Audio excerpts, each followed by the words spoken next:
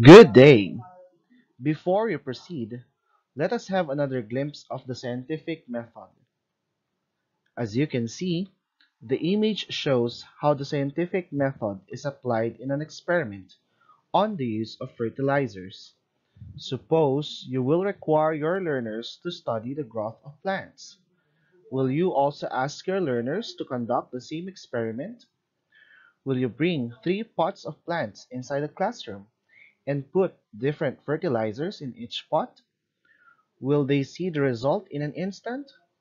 Or are you going to think of alternatives for them to understand the lesson without conducting a tedious demonstration and with an immediate return of information to the learners?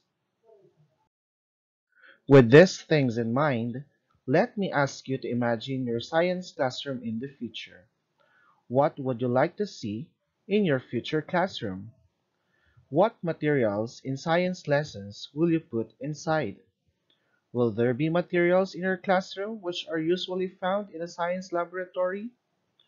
Or do you want to design your own science laboratory for your learners?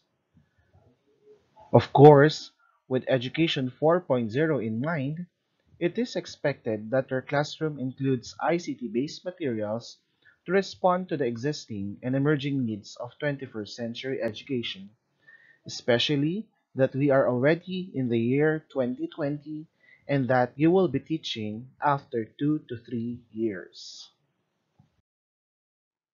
Welcome to our lesson on instructional materials in teaching science. This is intended for the pre-service teachers enrolled in BE Ed 111, teaching science in the primary grades, and BE Ed 124, teaching science in the intermediate grades. After our lessons on planning science lessons for grade school learners, with discussion on learning theories and teaching methods used in science teaching, you are now ready to learn on House of Instructional Materials in Science Teaching. This lesson will give you an opportunity to reflect on your lesson plans and the instructional materials you have selected for those plans. At the end of this online lesson, you are expected to acquire an understanding of the answers to the following questions. What are instructional materials?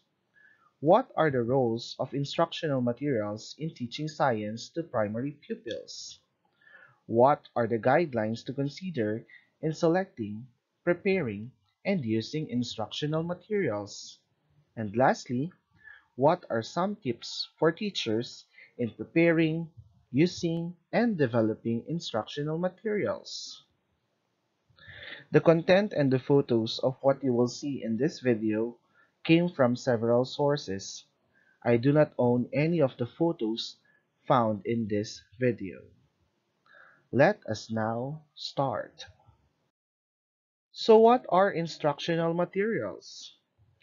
Instructional materials are instructional devices or aids that support the communication process in the delivery of our lessons and the understanding of the learners. They facilitate the activities by giving opportunities for motivation, control, and engagement of the learners. These are not self-supporting because instructional materials are useless without the guidance of the teachers. They are simply supplementary teaching devices.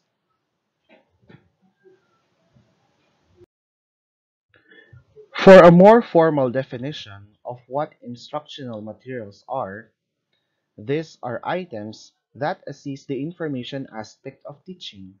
It can be human and non-human materials and facilities that can be used to ease, encourage, improve, and promote teaching and learning activities. This means that even teachers or teacher aids are considered as instructional materials. These are resources that organize and support instruction, such as textbooks, tasks, and supplementary resources. According to cognitiontoday.com, There are four major classifications of instructional materials. First, we have the traditional or conventional materials. Some examples are books, flashcards, charts, photocopies of materials, and other writings. We also have digital media materials, such as videos, including short films, that we can use to deliver our content, photos, and even slideshow presentations. These media are delivered using our laptops and projectors, televisions, or smart boards. The third classification is open resources that include expert blogs. For science lessons, there are many scientific reports which we can find from expert blogs and open source journals and integrate in our science lessons even for grade school learners. We also have public databases and forums where intellectual discussions can be found. Lastly, there are testing resources which facilitate assessment processes inside the classroom.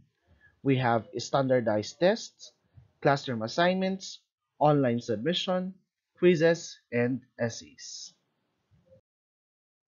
In addition, IMs can be the PowerPoint presentations that we use, charts and graphs, books and articles, manipulatives, which we can find in many science lessons, laboratory equipment.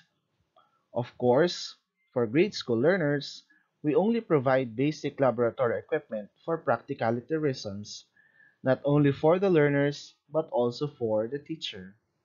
Materials for games and tournaments, and materials for project development. That ends our first part about instructional materials.